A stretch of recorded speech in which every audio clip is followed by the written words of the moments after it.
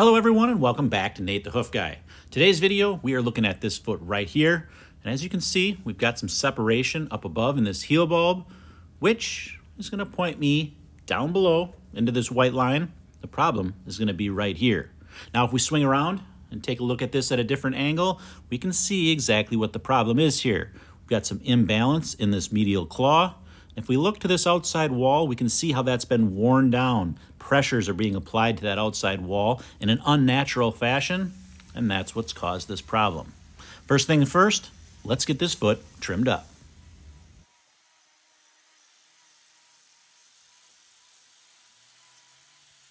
Now when it comes to the trimming portion of this is what actually prevents these problems from occurring and is what is actually going to make this problem resolve in the end.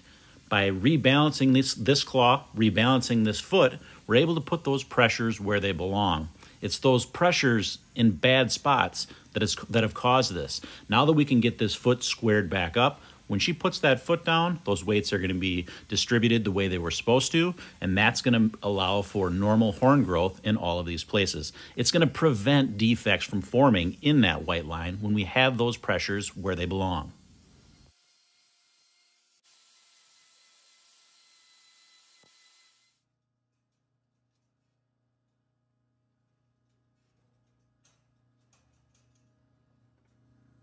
We weren't able to prevent this problem from happening in this cow, but now we must treat it and get it resolved. So what we're going to do now is we're going to trim around all of this loose horn above here. We're going to work our way all the way down. This area of heel bulb separation above is going to connect to that little black dot in the white line. So we're going to work now and remove this horn until we get there. Throughout this part of it, I'm going to switch back and forth between my grinder and my knife just to thin down that sole. Once I can see exactly what I need to remove, I use my grinder here just to thin that down. It makes those cuts with my knife that much easier.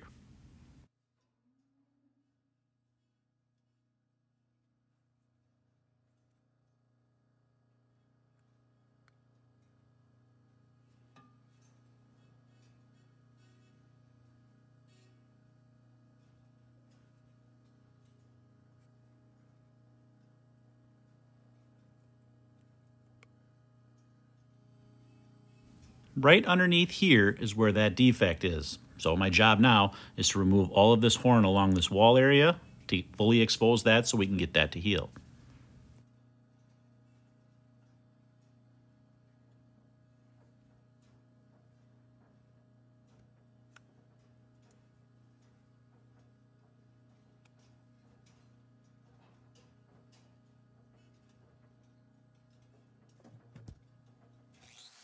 Gotten a lot of questions lately about the different markings you see on the cows when it comes to either like the ankle bracelets or the ankle bands that they wear or the spray paint that you see on their back sometimes. There's different reasons for all of those. The ankle bracelet, that is just a way, it's like a Fitbit. What that does is it tracks their not only their movement, but their other bodily functions and can tell if there's any abnormalities. It'll pop up on the computer and they're able to take a closer look at that particular animal.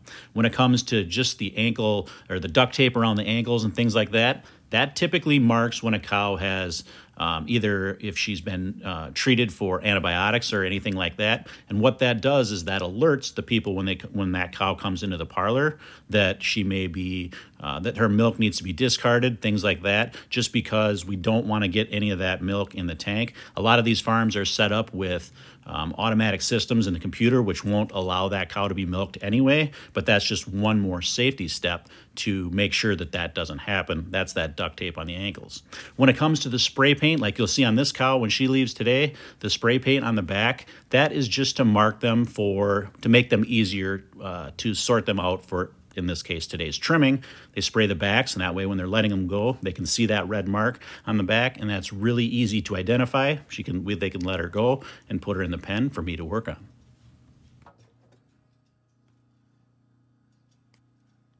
Now back to this case here, you can see how this is actually starting to work up that outside wall. That's why I'm removing more there than I typically would. I got to make sure I get all of that away, even though I have to remove that wall. So that's what I'm doing here. Now let's get this other claw. We're going to get that prepped. We're going to get a block on that and let that cure. And then we're going to finish cleaning up this area right around that lesion and get her on her way.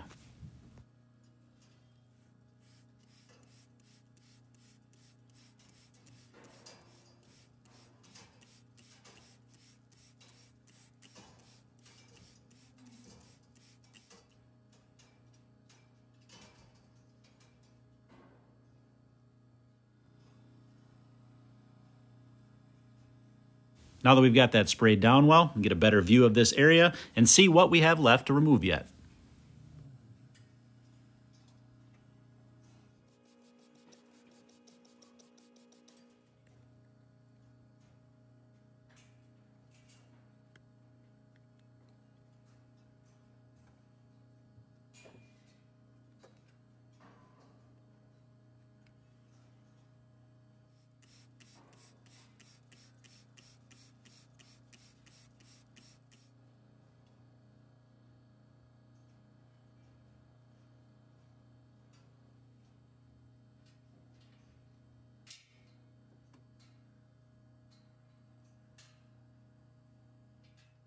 Yes, you all know what's coming next.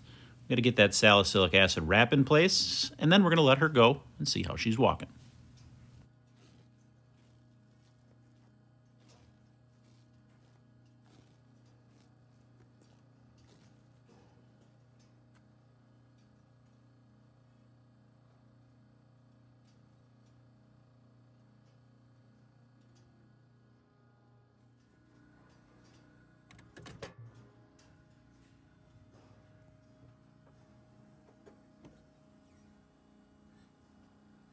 All right, guys, that's going to do it for today's video. As always, thanks for watching, and we will see you all on the next one.